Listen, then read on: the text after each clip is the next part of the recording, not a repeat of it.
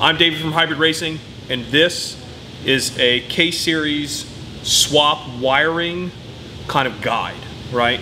So I'm going to explain all of the essential parts to the wiring kit, kind of what you need to do a K-swap and how to wire it, why you need these parts. All right, so the first thing that you have to have when you're doing a K-Series swap is you have to have an engine harness. This means you have to have the wiring parts that connect to the actual engine. So there's a big wiring harness that plugs into all of the sensors on the engine. You have to have it, and there are specific ones you can and can't use depending on which conversion harness you have. So we're using our harness, Hybrid Racing harness. We've been making the same harnesses for almost 20 years now. They're awesome. They're easy to install. They're really good. This is a Rywire engine harness. So we've been using Rywire harnesses for a long time. All of this stuff is super nice. It's all brand new. Everything is OEM sourced. And this is like their K-swap, you know, tucked engine harness. So it has all new loom and everything on it, but all these connectors are going to be the same as a stock RSX Type S. So this is an 0204 K20A2 engine harness. And I'll start here at the ECU end. So this is just their junction, so kind of disregard this, I guess. But this is your C101 connector. This is going to plug into the conversion harness. This is the A connector, and this is the B connector. So both of these plug into your ECU. This is going to plug into the conversion harness. And so essentially, I mean, I'm not going to go through all these things, have labels and everything. You plug this onto the engine and then you'll feed it through the firewall. Now you can do that a couple of ways. You can get a grommet, you can just cut a hole and put it through. They have a mil-spec actual harness that has a quick disconnect that you can actually, you know, plug in and off just from the firewall. If you want to do that, that's great. A couple of key things to keep in mind if you are going to use this harness is this stuff is wired for an RSX. So it's got an RSX alternator plug on it. It's going to have an RSX knock sensor. So if you have a K24, you will have to change the sensor or you'll have to change the connector. Either or, all the stuff works the same except it just doesn't plug in. So change one or the other to make it plug in and then you'll be good to go.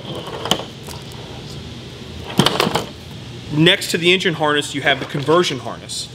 This is basically the part of the wiring kit that connects your engine to your chassis. So this is going to connect to the dashboard and the engine, right? It's that link between the two. Since you can't normally plug a K-Series engine harness into a 92 Civic or whatever, you have to have an adapter. This is that adapter. So how this works is this is the ECU connector. And so we've got the C101 from the engine harness, and you basically just plug it in right here, okay? Our conversion harnesses are wired for an RSX Type S engine harness, so K20A2. So you have to have that. If you're using some other kind of harness, even though it may plug in, it could totally not work, and you could burn wires and pins and blow fuses and all kinds of stuff.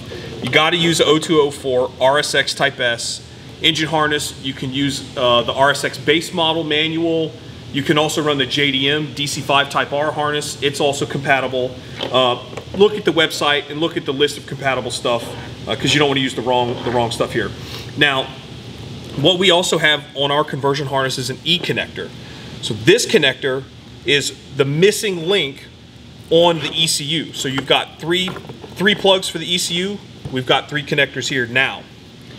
Other things, since all K-Series cars are OBD2, we now have an OBD2 connector, so you can plug a code scanner and check, you know, emissions codes or check engine lights or whatever. This is how you would do that. Disconnect this here. So, also on the conversion harness, you have the primary and secondary O2 sensors. So this is going to be your wideband sensor. It's a female plug. This is your secondary O2 for emissions. It's got a male plug. Okay? This is a wideband relay. So this is going to be for your air fuel sensor.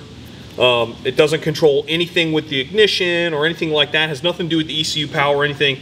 This is straight up for the wideband heater. This is the heater relay. All right, moving along to this. This is the other end of the C101 connector. This is actually what plugs into the dashboard.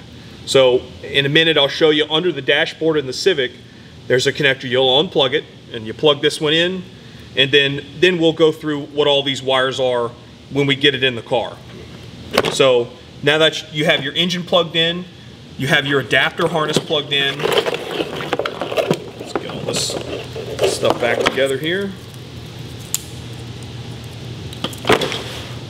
Got your engine, your adapter to the chassis. Now you have your ECU. So we use Hondata. This is the Hondata KPRO. This is the newest one, the version 4. When you open the box, you're going to get the ECU. Then you'll have your data cable. So this is going to connect the ECU to your laptop or your computer. And then it also comes with this little pigtail right here. So the V4 is capable of adding external inputs. So if you are wanting to run or data log other types of sensors that are not supported on the engine, you can use this connector and feed the data through this to the board directly in here if you need to. So we won't be using this because we don't have any external sensors. So yeah, that's pretty straightforward. And again, you'll notice on here, we have the A connector, the B connector. These two plugs are empty because this is a manual ECU. If you had an automatic computer, easiest way to tell is these two terminals right here, these two slots are populated. Manual computers don't have that. They're totally blank. And this is our E connector. So engine harness plugs in here, and then you've got your conversion harness that plugs in here. And it looks just like this. So E connector, A connector, and B. There you go. So you got to have all this stuff plugged in. This is what's going to make the car and the engine work together. Make all your gauges work, make the engine run right, get rid of, you know, error codes or whatever. You'll be able to data log with this. It does everything. That's how that goes together. Come on. Okay. Next thing that's essential to a K-swap, in my opinion, we always recommend using the OEM Denzo wideband O2 sensor. This is a brand new in the box. You know, this is the part number you need. We sell these on our website, hybridracing.com. All this stuff. You can buy all this stuff directly off our website. This is a wideband. You got to put that in the exhaust pipe.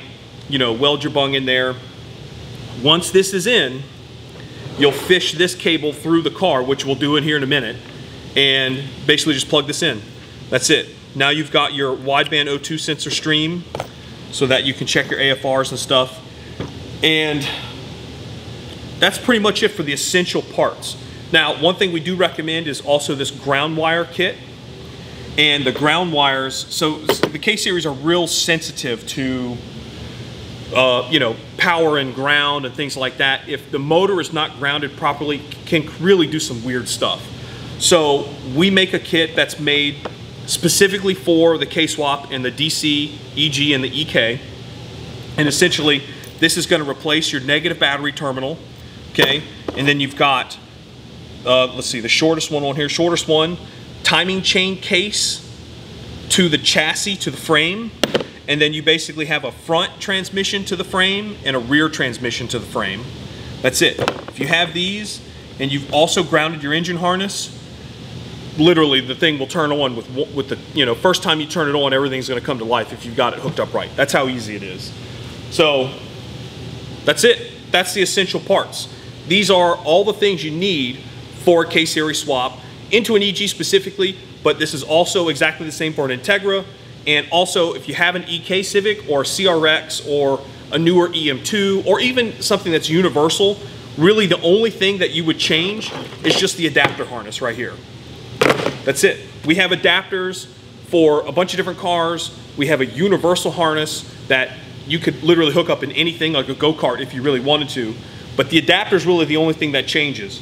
You're gonna have to use the engine harness. You'll have to have the ECU. You have to have the ground wires and an O2 sensor. If you got all this stuff, you can get your K-Series motor running perfect.